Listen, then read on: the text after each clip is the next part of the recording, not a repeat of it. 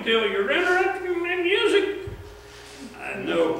Why do you interrupt my music every morning? Why don't you just enjoy the music? Dance around a little bit. Let your hair down. Oh. You can't.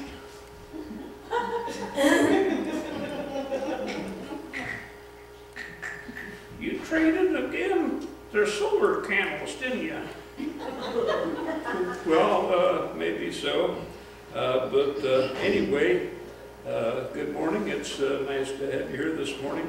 Good to have all you goods and goodnesses here this morning. Love y'all. And we got to get to the lesson. Yeah, we do have to get to the lesson. Matter of fact, Phil,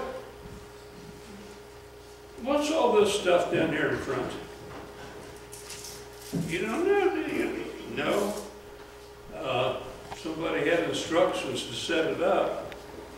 Well, I'll tell you what, these are props.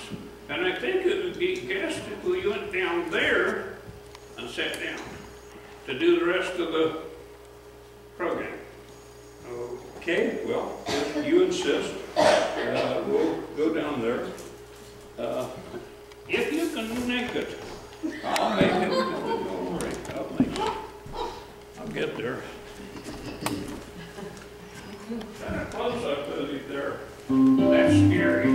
Hi, this is Tom Bodette from Manger 6. We know you've been traveling a lot this holiday season, and you've probably been told there's no room at the inn. Well, that's just not the case here at Manger 6. Why, for just $29 drachma, we'll put you up in a warm, comfortable stable with plenty of fresh milk for the newborn. There's even individual stalls for your mules, camels, or whatever you happen to be driving across the desert.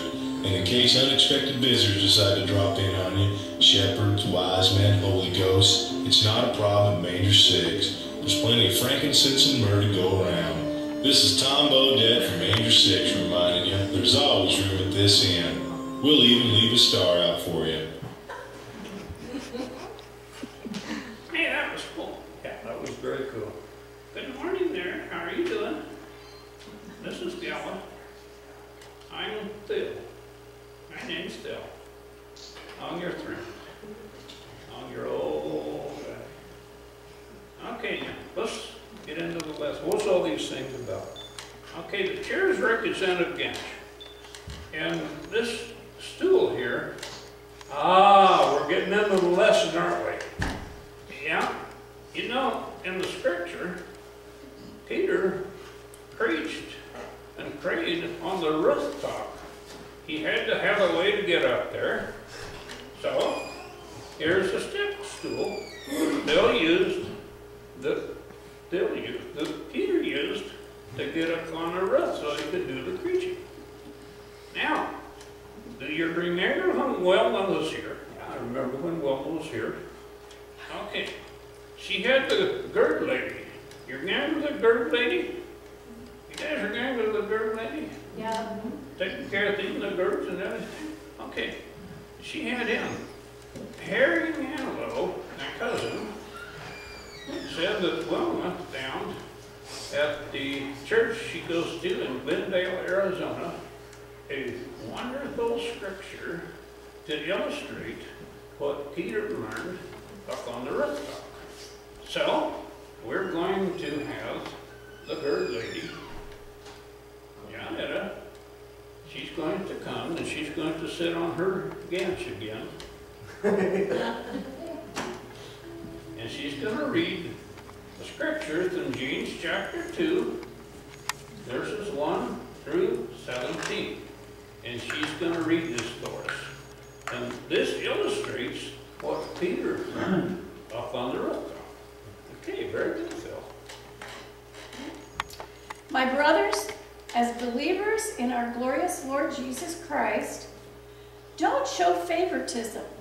Suppose a man comes into your meeting wearing a gold ring and fine clothes, and a poor man in shabby clothes also comes in. If you show special attention to the man wearing fine clothes and say, here's a good seat for you, but say to the poor man, you stand there, or sit on the floor by my feet, Have you not discriminated among yourselves and become judges with evil thoughts? Listen, my dear brothers, has not God chosen you for poor in the eyes of the world to be rich in faith and inherit the kingdom? He promised those who loved him. But you have insulted the poor. It is not the rich who are exploiting you. Are they not the ones who are dragging you into court? Are they not the ones who are slandering the noble name of him to whom you belong? If you really keep the royal law found in the scripture, love your neighbor as yourself, you are doing right. But if you show favoritism, you sin, are convicted by the law as lawbreakers.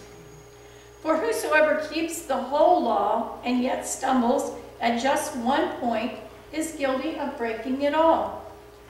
For he who said, "Do not commit adultery," also said, "Do not murder." If you do not commit adultery, but you commit murder, you have become a lawbreaker. Speak and act as those who are going to be judged by the law that gives freedom, because judgment without mercy will be shown to anyone who has not been merciful. Mercy triumphs over judgment.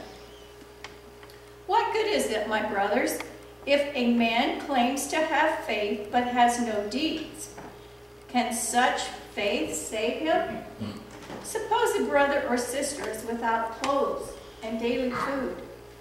If one of you says to him, "Go, I wish you well, keep warm and well fed," but does nothing about his physical needs, what good is it?